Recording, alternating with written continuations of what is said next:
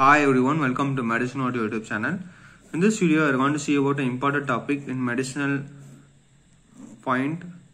In all medicine colleges, these questions are asked on all medicinal fields like osteoporosis. Osteoporosis is a group of skeletal disorder. It is not a single disorder, it is a group of skeletal disorder characterized by reduction of bone mass. It is not a single disease, but it is a group of disorder. So, it is characterized by the reduction of bone mass per unit and the bone volume, which results in increased risk of fracture even in absence of noticeable injury.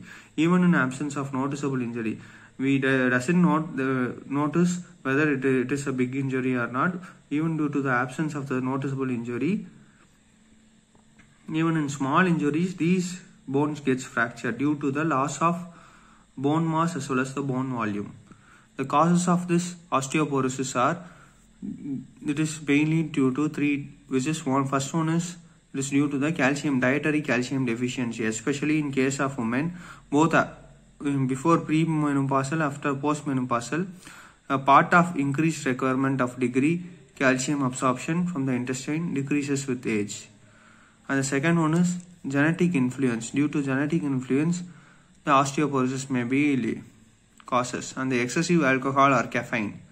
These are the three things which causes osteoporosis. Now we will see about the clinical feature of this osteoporosis. Bone loss progress for many years without causing symptoms.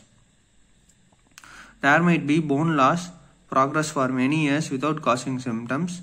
Shortened heights, bone pain, low back pain, difficulty in getting up from the chair is a major complaint for the woman at menopause with osteoporosis.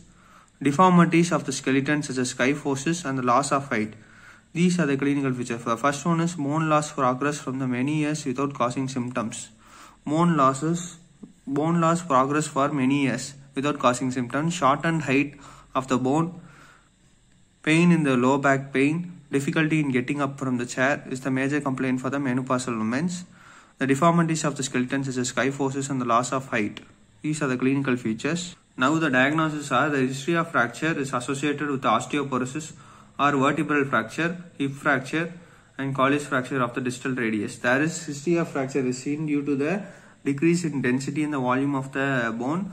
There is hip fracture, vertebral fracture as well as Colles fracture. The radiograph, it shows prominence of vertical trabeculae, generalized loss of contrast between the bone and the soft tissue.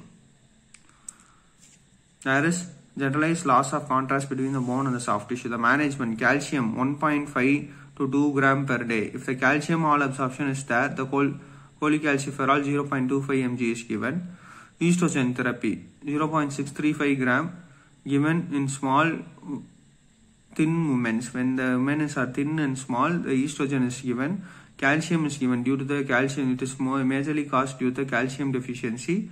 The calcitonin 100 ISU is given to inhibit the bone resorption.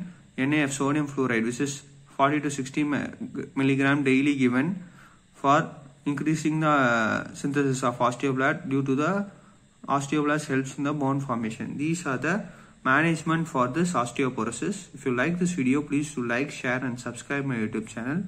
If you have any doubt in it, please do comment it. If you want more videos, please do subscribe. Thank you.